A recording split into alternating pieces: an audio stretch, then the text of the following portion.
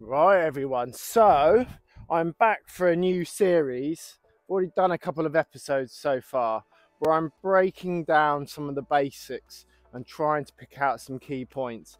It's easy for me sometimes to brush over stuff because I do it without thinking. But through some of the messages that I've received, I've had some fantastic messages, people saying they love the series. I'm really pleased if I can just help people in a little way. And what I want to do is just pick out some of the little bits that I perhaps go over quite quickly and highlight those. So I'm going to do a bit of a series. I've done a couple of episodes so far, and I'm just going to spend a short amount of time talking about some bits that I think are very specific. I tend to be very anal about what I do because I like a really good result. And at the end of the day with these dogs, you get out of them what you put into them. And remembering with Spaniels, they never switch off. So you've really got to have them thinking in just the way that you want them to. So often I'm saying to a lot of my clients is that your dog's life is in one sphere. It cannot break down training from play. So although it seems really nice to just let your dog run around, that will be undoing the bits of training that you're doing probably long term. So for me, I always say to everyone, the second I step out the front gate, whatever it is that I'm doing with that dog, it is training of some sort. And as I just previously said, you get out of these dogs what you put into them. So if you're really regimental and you're very clear, you praise the things you want, you're clear about the things you don't want, the dog will totally understand where they stand. So today I'm going to do a little bit of some key points that are based around basic retrieves. So I'm going to try and highlight those and explain them as I go through them, rather than sort of going through at my normal speed, which I know for a lot of people is very quick. So here we go.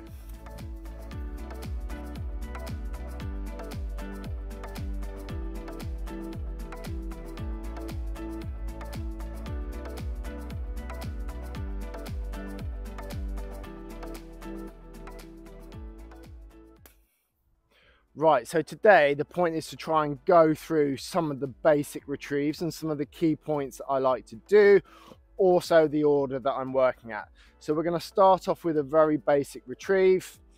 That's out and back. Now, one of the things with basic retrieving is you don't need a lot of space, okay? Often see people, they can do really long mark retrieves, but they have no skill level in and around them. I don't work up in distance until I can do the bits in front of me really well. So this space here can't be any more than about 5 or 6 meters in width and probably about 10 or 15 meters in length. And I do a lot of my early training in this place here. Okay, so I'm going to start off with picking out some key points with a basic retrieve. Now, quickly, firstly, you'll often see me using lots of different types of retrieve. There's two of my favorites and they have two completely different points. One is the 150 gram rabbit dummy that you'll see me using a lot. I like that, it's very engaging. A lot of dogs really like it. I also like these high vis dummies. Some dogs can be a bit funnier about picking them, but if your dog likes them, early work, it's very good, because everything I'm doing at the beginning generally is visually based. Later, we start getting the dog to use their nose, or I will be using things like rabbit skin balls if I'm just teaching hunting alone. But if we're talking about retrieving, which is what we are doing today, you like this, don't you, Trigger? Trigger, that was one of my old Spriggers. Billy, he likes this. But because he likes this, when you're first trying to get a dog to pick something, you want that dog to be able to see the retrieve the second you send them, so that they aren't in the habit of giving up, which can happen quite easy. So we're going to do a basic retrieve. Now you see me turning a lot when I do that, so I'll just cover that quickly. I've done this in lots of videos, I will be repeating myself a lot, but I never know when people are coming in watching me for the first time. So if I'm ever turning away from the dog, I'll always lean over first to get the dog to keep up with me. Lean over, get the dog to keep up with me. If I'm going to turn into the dog, what I tend to do is a short little tug back, tug, and then turn sharply. The problem is, if you let the dog get ahead of you, you'll just trip over them when you turn. So if I'm turning to my right, I lean over before. Good boy, come on. Sit. And if I'm turning to my left, I do a little tug first. Tug, turn, and then sit. Okay, so you'll see me turning both ways regularly. So the first thing with a basic retrieve, and I've done lots and lots of videos on retrieving, but once you can do a retrieve, let's say a couple of meters out and back, I'm going to talk about the stance and how I like to stand. I'm just going to go a little bit further back. Come on. Good boy, Billy. Come on, Billy. Good boy, sit. So first thing is I want the dog pointing in the direction I'm pointing. I don't want to be stepping away from the dog. I don't want to be vastly behind the dog, and I don't want to be in front of the dog. My front toe on my right foot is about level with his front feet, okay? And I want him pointing forwards. What I don't want is him like this. Sit. That doesn't really ever tend to happen so much, but dogs are very used to pointing inwards. I want that dog facing absolutely straight, and that's the thing that I want to start off with. Then when I'm going to use my retrieve, I'm obviously going to put that out. Now, a lot of dogs, when you put that retrieve out, can often start to move. Now, you'll see me using my training leads. This is something I try to promote a lot. It just stops the dog from going wrong. If he goes to lunge in, I can just tug back through the lead and stop him.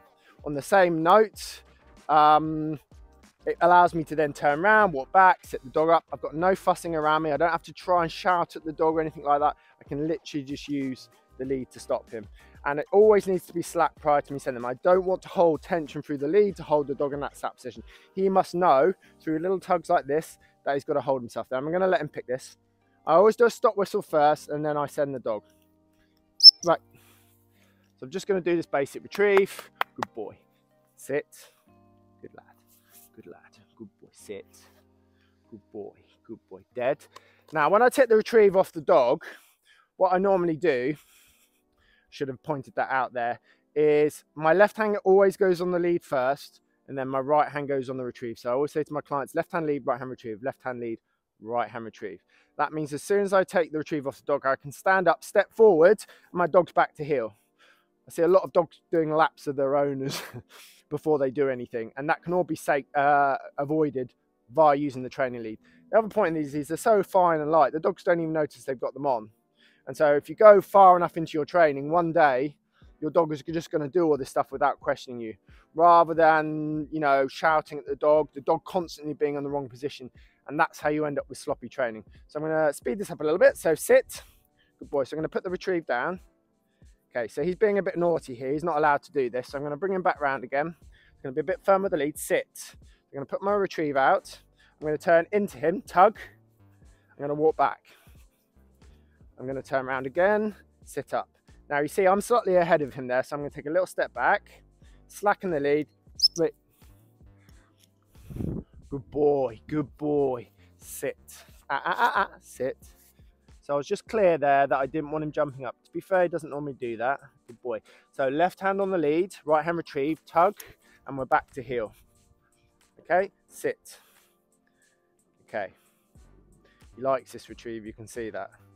Okay, so few key points here. Let's turn around again. I'm gonna come back, put it in my pouch, it gets it out of the way.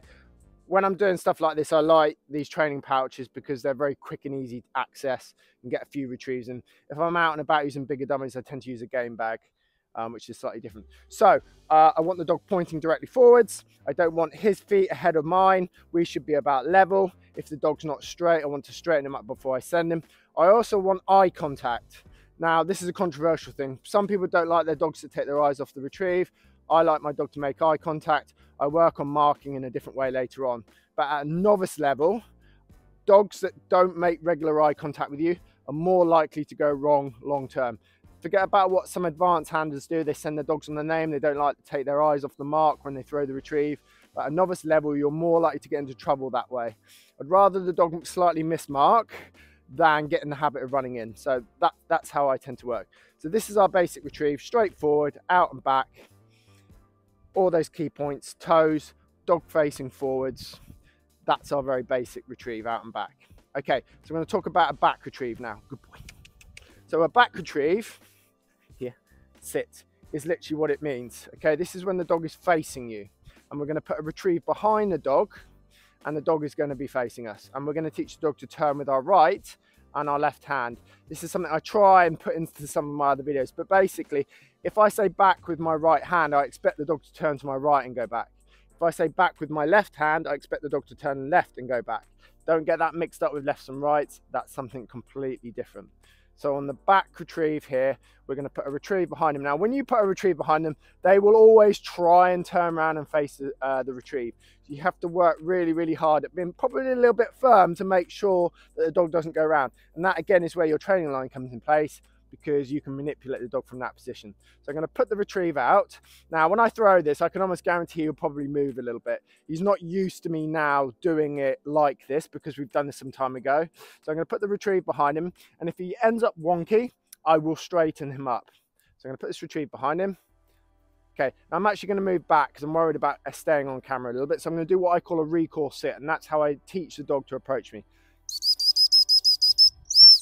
Okay, so that retrieve's probably slightly off camera. I need to make sure I stay back a little bit further for you guys. So what I do now is the dog is straight, the retrieve's directly behind the dog. There's a nice straight line, retrieve, dog, me, okay? If that retrieve lands wonky, your dog isn't going to learn to run in a straight line when he turns around. So where that retrieve lands is very, very important. And if it's not directly behind the dog in line with a fence of some sort, by the way, I would always be doing these early retrieves using some sort of ruler line, whether it be a track, a fence, to help guide the dog in a straight line. So at this point now, I'm going to take a little, he's thinking, why am I waiting so long? What I'm going to do is now take a little step to my right, and I'm going to be pushing my hand out slightly to the side to start with. At an advanced level, I just push for the sky. But to help him go the right way, I take a step to my right, and it's out to the side.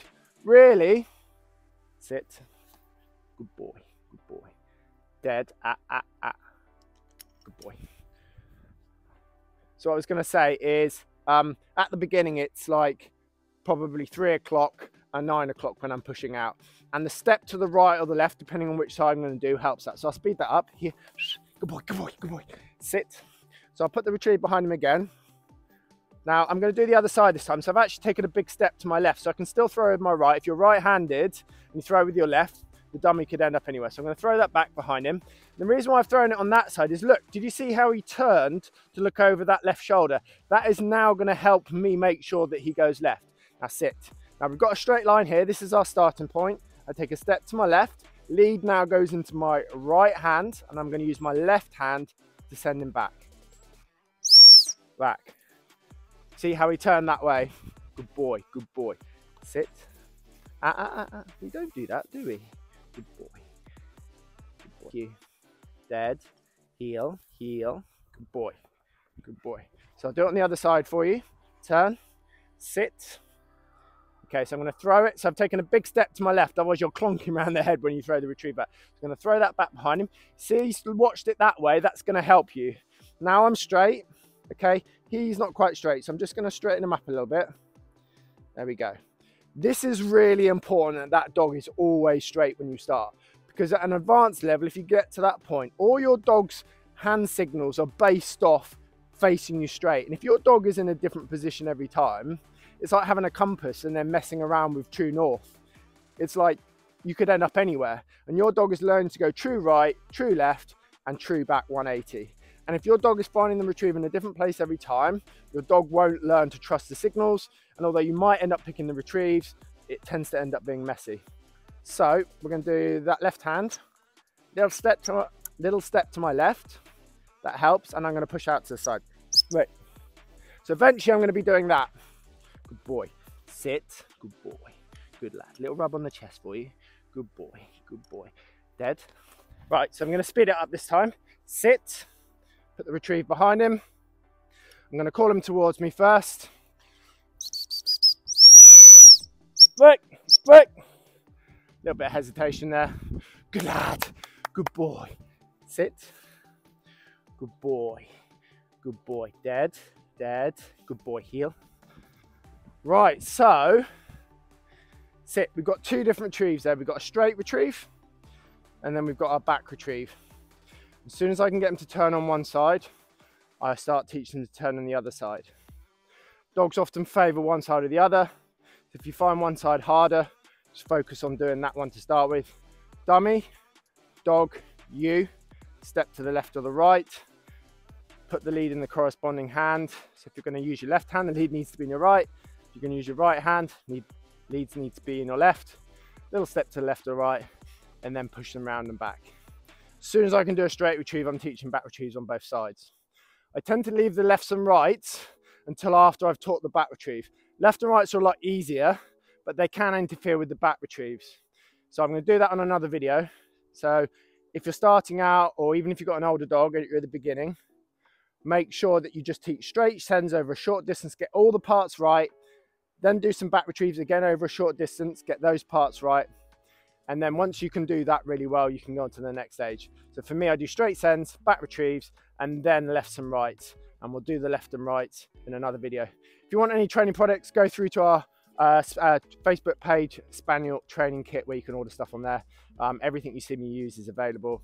And if you want any help or guidance, I do my online training service. So you can send me a message on Hampshire Spaniel Training.